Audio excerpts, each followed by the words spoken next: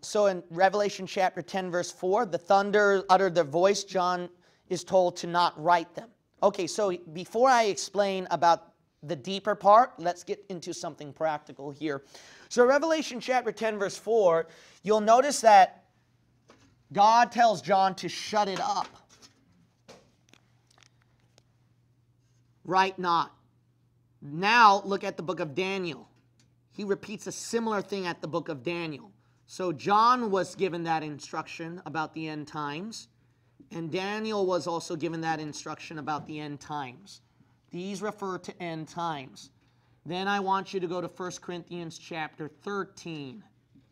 1 Corinthians 13. Now this one is really important. I know you want to go to the really deep one, okay? But this practical thing is very important that you need to know, especially onliners. You need to know this one. All right, let's look at the book of Daniel, and then we're going to look at the last chapter, chapter 12. Now notice God gave a similar instruction to Daniel at verse 4. Daniel chapter 12, verse 4. But thou, Daniel, shut up the words and seal the book, even to the time of the end. So notice verse 8. And I heard, but I understood not. Then said I, O my Lord, what shall be the end of these things? And he said, verse 9, and he said, Go thy way, Daniel, for the words are closed up and sealed till the time of the end. Okay, what's my point here? So John and Daniel are given very specific instructions to not write it down. And that the end times, a lot of it won't be revealed until the actual end times. Yeah. Now, I mentioned to you before that when we looked at Revelation chapter 1 in comparison with Daniel chapter 12, when Daniel was told to shut it up, John reopened it because he was at the time of the end. But you'll notice that at Revelation 10, during the time of the end, John was even told to withhold it. So that means there are some things that God intended to seal until what? Until we reach the time of the end there. What's my point? My point is this. Look at 1 Corinthians 13. Do you know how big people are into end times online? Conspiracies, Antichrist, stuff like that.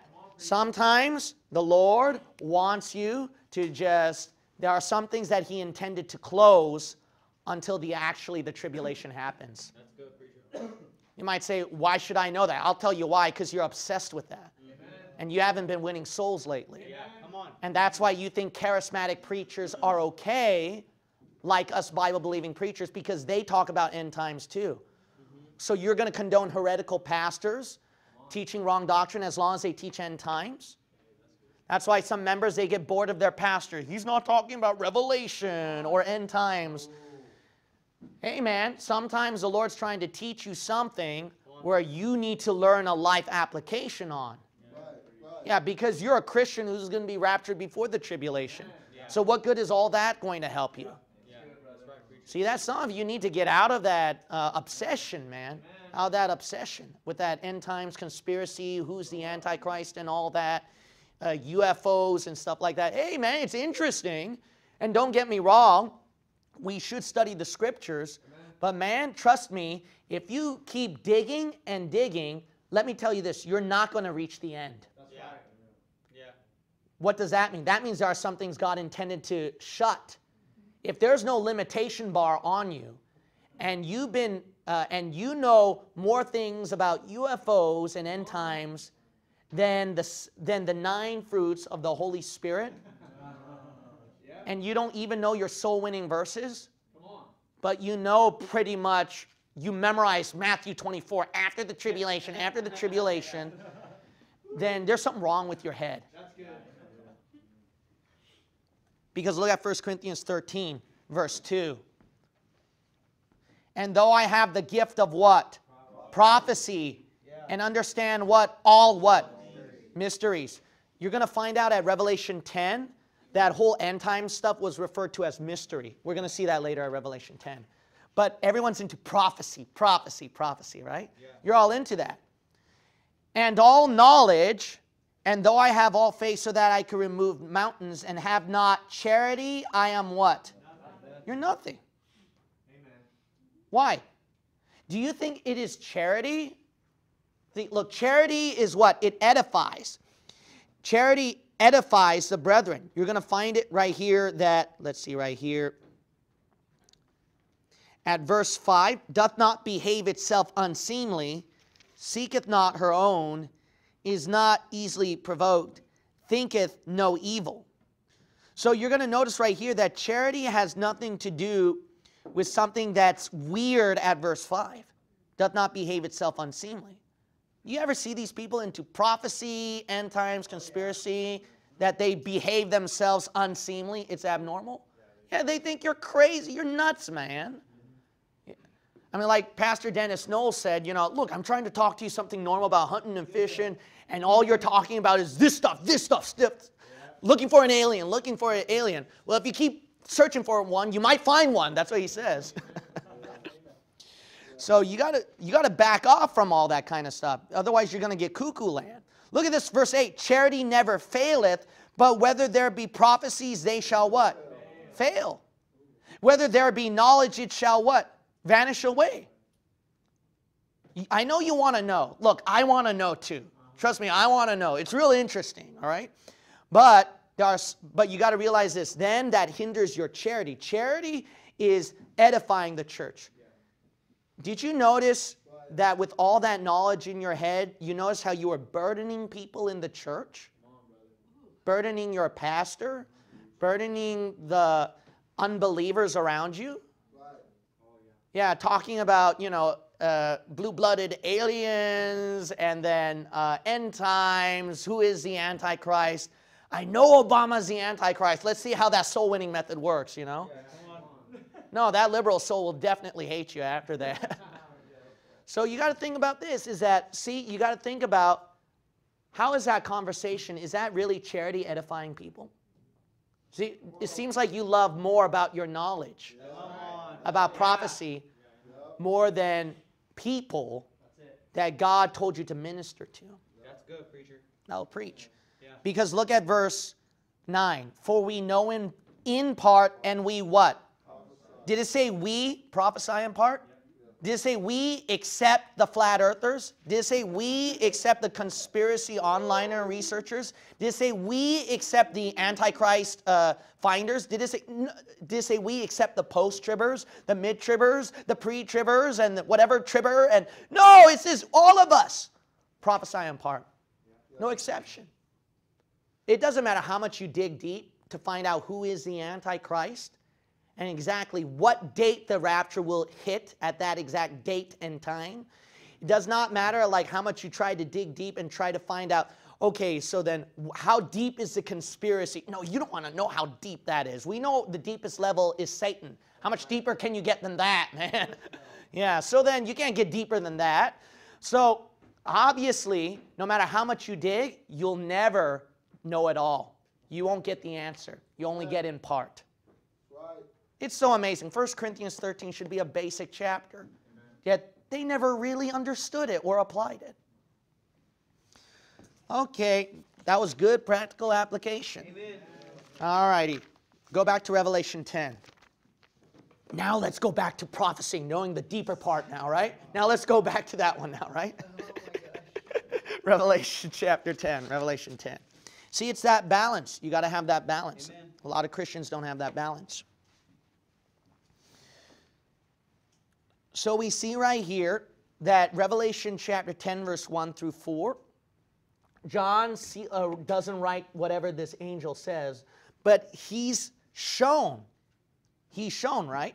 He appears 1 foot on the sea and 1 foot on Israel. So the location he's at is in Israel here, that he's revealing himself. Remember Revelation 1, we read it. Behold, he cometh with clouds, every eye shall see him. Now we know that that is referring to his second advent.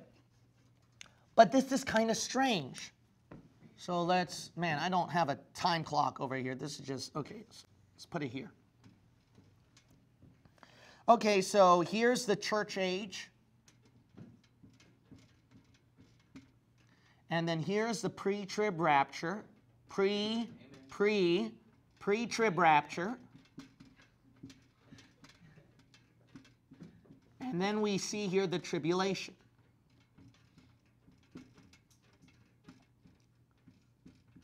And And then we know he's going to come down after the tribulation, which is his second advent. But here's something interesting. He already showed up at Revelation 10 here. You saw that? Revelation 10. So this is sometime at the middle then. Wait a minute. Then he's showing up again sometime at the middle of the tribulation before he comes down. This is where it gets pretty interesting, actually. So think about this. There are some Bible believers who wondered about this. How do you get all Israel saved? How do you get them resistant to the Antichrist? How do you get 144,000 virgin Jewish males? That does not count the males who are married and the Jewish females and the Jewish children. It's so big that Romans chapter 11 talks about the whole nation of Israel. All Israel shall be saved. That's a huge nation right there. So then, in other words, how do you get... Bible believers always wondered, how within a short period of time, when the past 2,000 years of church history, Jews were always resistant, right? They were so resistant. But then in this 7-year timeline, or even shorter, whether it's 10 or 7 or 3.5, it's still short no matter what years you give it. All of a sudden, there's a huge mass conversion. So well, how do you explain that, Pastor? This is where it gets interesting. This is why when Matthew 24 talks about that when Jesus Christ comes down, all the tribes of the earth mourn. So basically, they get convinced that Jesus is the Messiah. Zechariah chapter 12 says they're going to look upon me whom they pierced. So there's going to be a huge group of Jews realizing this is the Messiah. So that's how they believe, is if they see. Jews require a sign.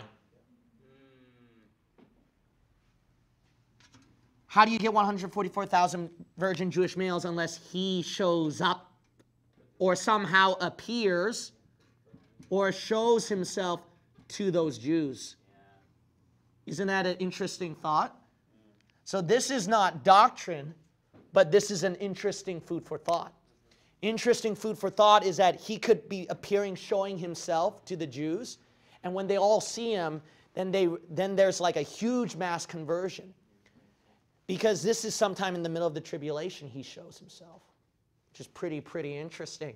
But not only that, there's another thing we note. Another thing we note is that we do know that sometime before the second advent, there is going to be a tribulation rapture, right? So maybe this can coincide with that tribulation rapture when he reveals himself. I don't know. It could coincide with that.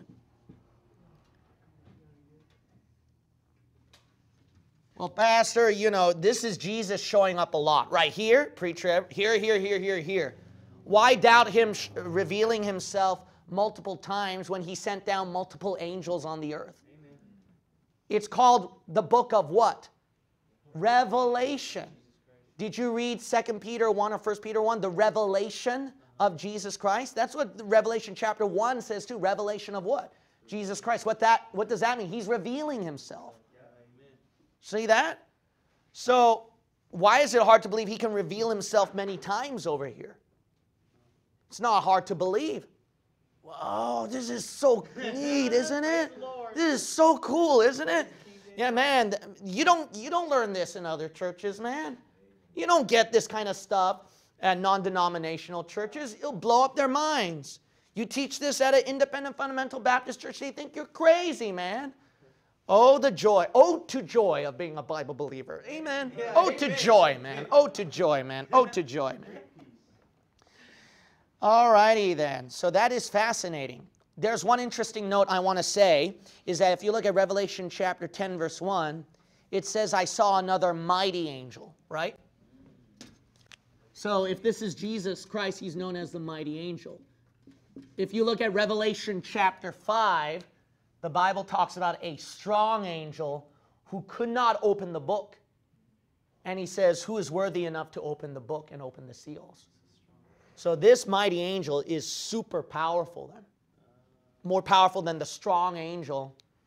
at Revelation chapter 5. That's interesting. But another interesting thing is that if you compare that with Isaiah chapter 9, he shall be called the mighty God, the everlasting Father, the Prince of Peace. Look at that. Matches up with Jesus.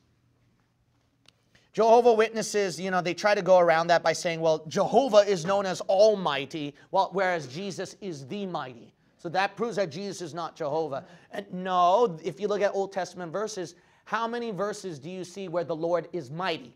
Mighty, mighty, mighty, mighty. And it's referring to capital L, capital O, capital R, capital D, Jehovah. What do you do with those verses? Okay, then, let's look back at Revelation chapter 10 and verse 5. Now, think about this. This would make sense why a lot of Jews will be converted. So I'm going to give a couple reasons here. Why will there be a huge number of Jews converted within this short time?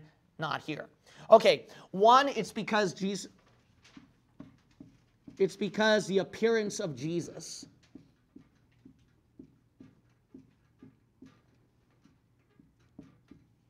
There is no doubt Jews will convert when they see Jesus because of Zechariah 12. It shows they look upon him whom they pierced, and then they come to a realization. So there's no doubt that appearance of Jesus will make them convicted and convince them. Number two, another thing that is because of the two witnesses at Revelation 11. This is their Torah, Moses and Elijah. So because they literally get Moses and Elijah, they'd obviously be convicted. What's another one? Number three is also because of the Jewish religion. Now, I know Judaism has so many faults in it, and there is some Babylonian paganism stuff, and you can find conspiracies with that.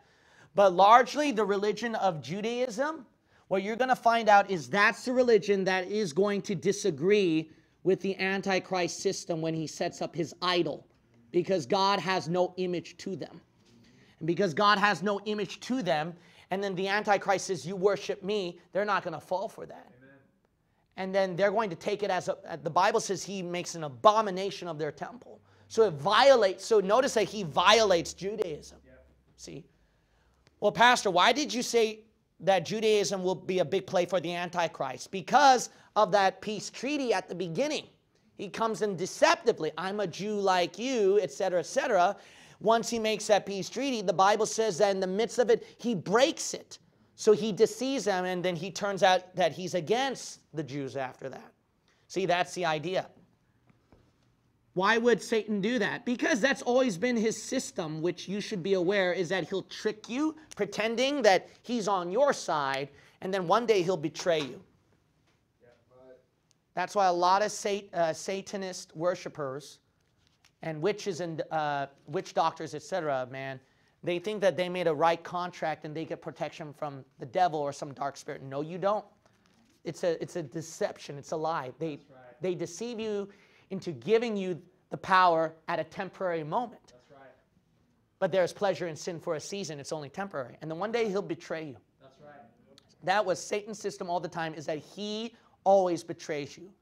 I don't believe in that. Did you read Revelation chapter 18? Satan betrays his own bride. That's right. Amen. The bride that championed for Satan for the past 2,000 years. Mm-hmm. See, Satan don't care who you are. He'll betray you. He'll deceive you.